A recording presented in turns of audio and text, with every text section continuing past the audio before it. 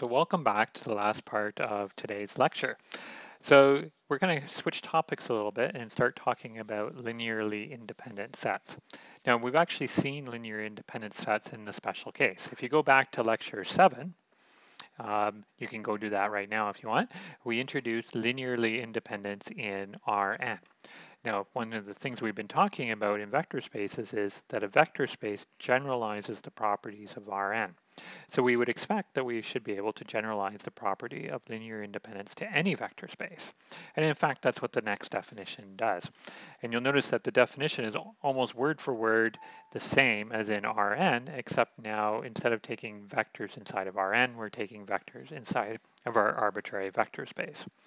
So an index set of vectors, v1 through vp, in our vector space V is linearly independent if the vector equation c1 times v1 plus c2 v2 up to cp vp equals 0 has only the trivial solution. Has only the trivial solution, and remember what that means. C1, all of the CIs have to be equal, I guess I have a CP, have to be equal to 0. And if there's a non-trivial solution, we would say that there's a linear dependence relation among the vectors. Say there is a linear dependence relation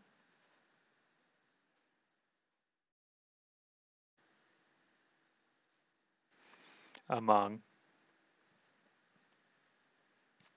V1 up to VP. Okay, so as I was just saying, this definition here just generalizes exactly the definition that we had in Rn. If you were to go back, this V here would just be Rn, and this is exactly how we would define a collection of linearly independent vectors in Rn. So this is the same definition in Rn. So all of those examples of things that were linearly independent in Rn are still linearly independent using this new definition. Right, so in particular, so the standard basis vectors E1 through En are linearly independent. Okay, so that gives us a nice example of things being linearly independent. And just, recall why this is true, because the only solution to this equation is when all the CIs equal 0. Okay. So it would be more interesting to kind of maybe look at a little bit more complicated example, and that's actually what we're going to spend the rest of this little part of the video doing.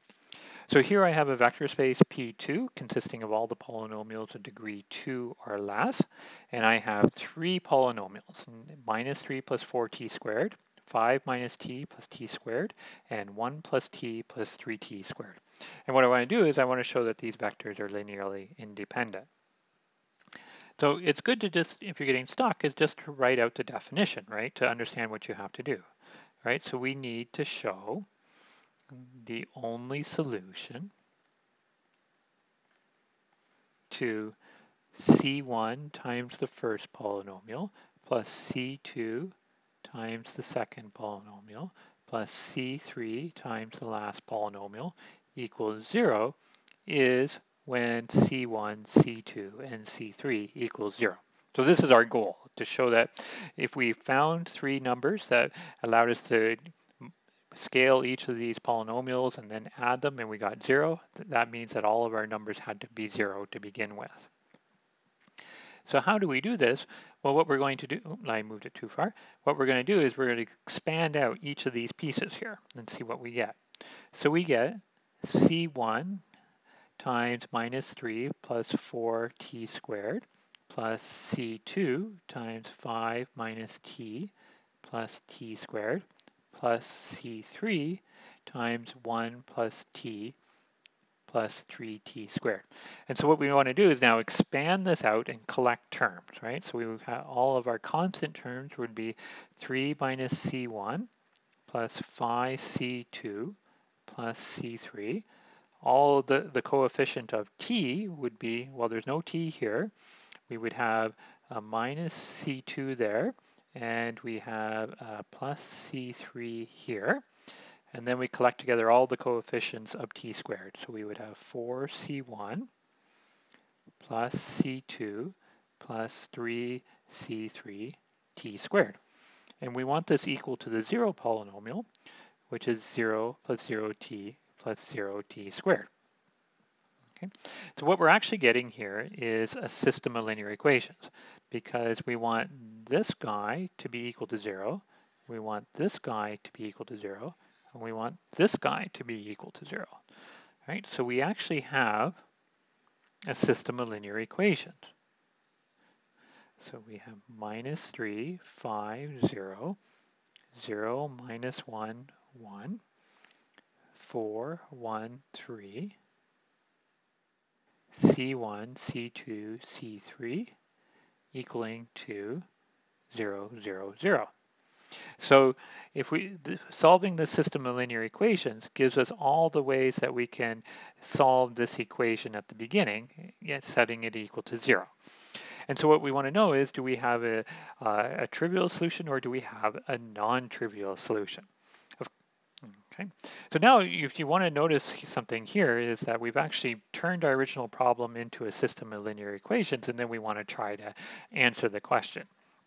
Now, our question is really more about existence. We're just asking, is there one solution or there's an infinite number of solutions? Because we always know we have the trivial solution. So when do you have only one solution? Well, if this matrix is invertible. And why don't we just kind of use some of the stuff that we've learned in this course? And one of the things that we learned is that the determinant of your matrix can tell you whether your matrix is invertible. So let's compute the determinant, and I can use my 3 by 3 trick. Right? So going down this diagonal, that's 9, and then I had to have 9 plus 20 plus 0, and then I would have minus 0, minus negative 3, and minus 0, and I get a number that's not 0. I don't even really care about what this number is. The point is that this matrix here is an invertible matrix because its determinant is not 0. So let's put all these pieces together now. We know that the determinant of the coefficient matrix doesn't equal 0. Well, that implies that the coefficient matrix is invertible, which in turn implies that the system of linear equation has only the trivial solution, C1, C2, C3 equals 0, but then that implies that our vectors